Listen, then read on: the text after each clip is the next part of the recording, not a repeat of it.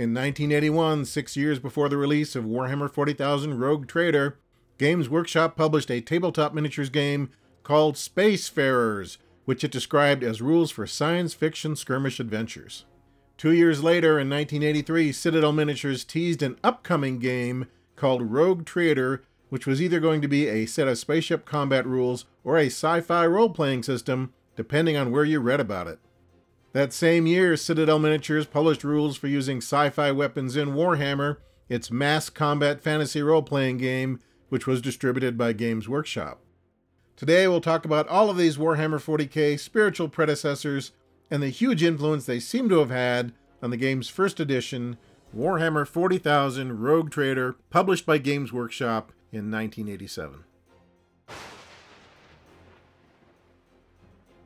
Well, hi folks, and welcome to the channel. I'm Lee, your old-hammered host. Today we're going to talk about some early 1980s Citadel Miniatures and Games Workshop products which very clearly influenced the development of Warhammer 40,000 Rogue Trader. And we're going to start our investigation with the June-July 1981 issue of White Dwarf, the science fiction and fantasy games and miniatures magazine published by Games Workshop. The issue is primarily devoted to articles on Dungeons & Dragons and Traveller, but there's a very interesting ad here for a new game called Spacefarers, which is complemented by an extensive line of sci-fi figures produced by Citadel Miniatures. So Games Workshop published Spacefarers back in 1981 and describes the game as rules for science fiction skirmish adventures.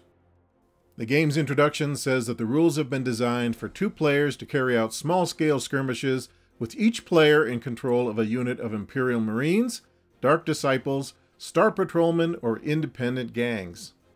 The game also features numerous pieces of equipment that'll be familiar to 40k players, including bolt rifles, power armor, power gloves, jet cycles, hand flamers, and the like. So this means you could have actually kitted out a unit of Imperial Marines, complete with power armor and bolt guns, and battled the Emperor's enemies way back in 1981. Next, we'll look at the first edition of the Citadel Compendium, which was kind of a combination catalog and hobby magazine promoting Citadel products, such as the Warhammer Mass Combat Fantasy RPG game, which I think at the time was a Citadel product, though Games Workshop was the distributor. And if I got that wrong, please leave a note in the comments, because some of this early stuff gets a little confusing. So on the Compendium's welcome page, we have a greeting from Citadel's Brian Ansell, where he reveals some of the company's future plans. These include more miniatures and box sets for RuneQuest, Ferocious Bugbears, new diorama sets, dungeon accessories, Warhammer supplements, and, quote, Rogue Trader, our science fiction role-playing rules. We'll be remaking and retitling our Spacefarers models to coincide with the release of these. Apparently, though, according to the Stuff of Legends website, this blurb was not the first reference to Rogue Trader that Citadel made.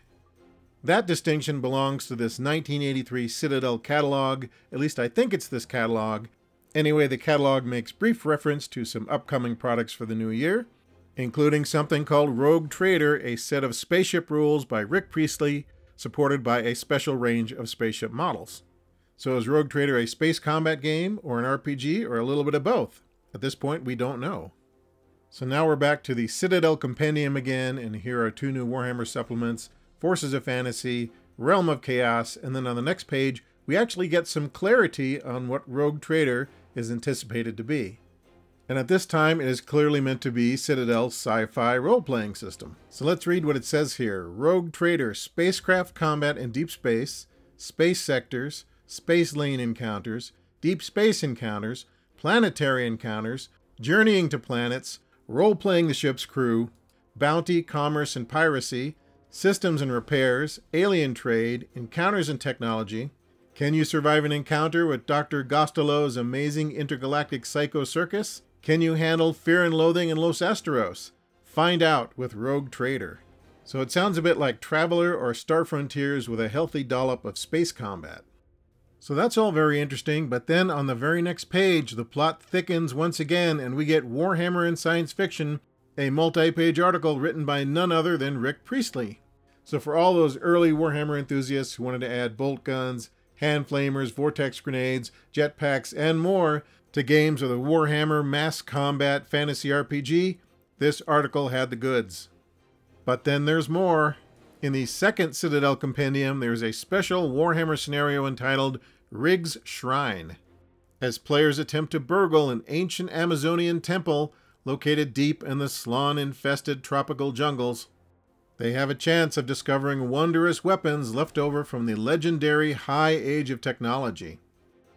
Which raises an interesting question regarding the Warhammer timeline, because if bolt guns and the like existed before Warhammer Fantasy, then perhaps the whole Warhammer Fantasy universe is built upon the ruins of the Warhammer 40k universe. Food for thought. So what does this all tell us? Well, it certainly seems like in the early 1980s, there were some interesting ideas percolating in the offices of Citadel Miniatures and Games Workshop regarding sci-fi miniatures, sci-fi RPGs, sci-fi wargaming, and even the merging of sci-fi and fantasy tropes in the fledgling Warhammer universe. And it's pretty clear that many of those ideas found new life in Games Workshop's fantasy, sci-fi, tabletop wargaming RPG hybrid Warhammer 40,000 when it released in 1987. That's my take on it anyway, but please let me know what you all think in the comments. Maybe there are some juicy GW historical details that I missed that would add to the story. So, that's a wrap on today's video. Thanks as always for stopping by. We'll be back soon with some more tabletop wargaming stuff. But in the meantime, take care of yourselves, and we'll see you soon.